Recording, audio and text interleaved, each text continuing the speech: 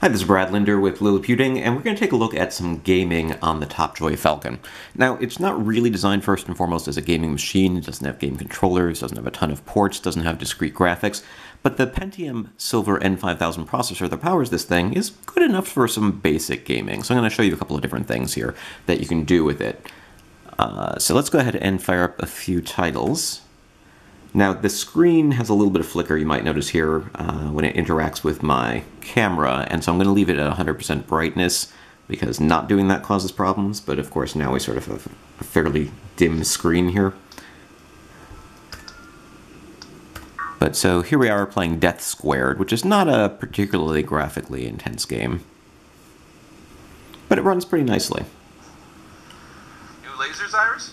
Yes, David. The old units showed a drastic decrease in photon amplification toward the end of their life cycle. Drastic decrease in the what now? Simplifying language. The old lasers weren't zappy enough. Oh, right, of course. You have to have the right amount of zap. Very scientific, very important.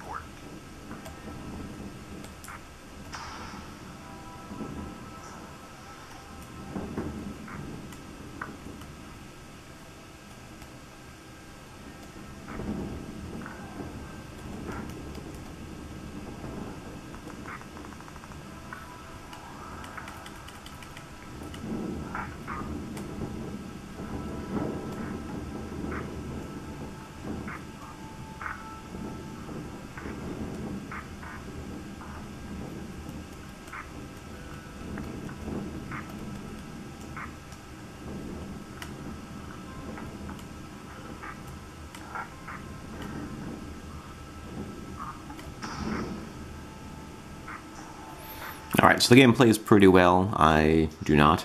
But that is Death Squared. No real problems. Another game that I played that works really nicely is Broken Age. So these are games that are not necessarily requiring super high performance graphics, but you can see they work pretty well on here.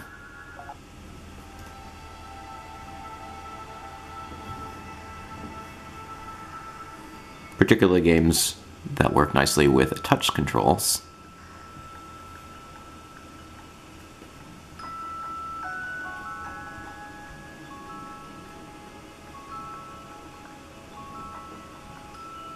She says it's a humidifier, but I think it's some sort of mind control device. There's an air tank attached to the top of it.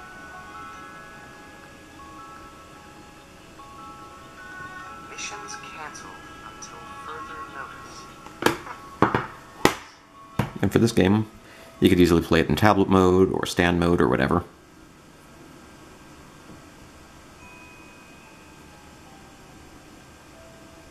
It's locked. What a dirty trick. Hey, what are you doing out of bed, Buster? What am I? Your prisoner? Just until I'm sure you're safe. You have no idea how important you are, Shay.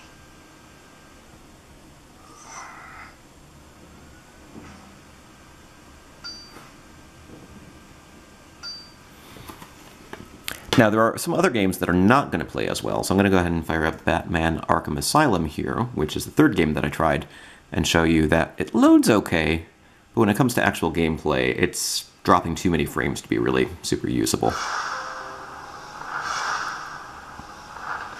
And you can find some benchmarks with sort of more concrete performance notes at Liliputing.com. I ran some 3D Mark tests on this. I ran a couple of other benchmarks to take a look at CPU and graphics performance. It's pretty competitive overall, I'd say, with a Intel Core M3 7Y30 processor. It's not quite as fast at some tests. It's actually a little ahead in others, but it does use a lot of power. So while this has a 6-watt processor, it can crank up to around 8 watts in order to get those benchmark scores, and that's going to take a toll on battery life.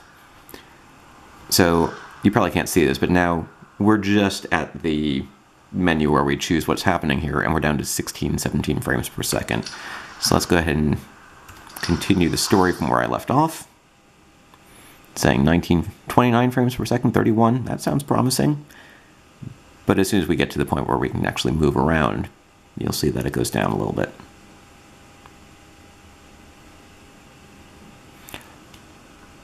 Alright, so we're playing at about 16 frames per second to 20 frames per second. It's going to make it hard to do. I told him he's a monster. They should fry him. Things like running and fighting.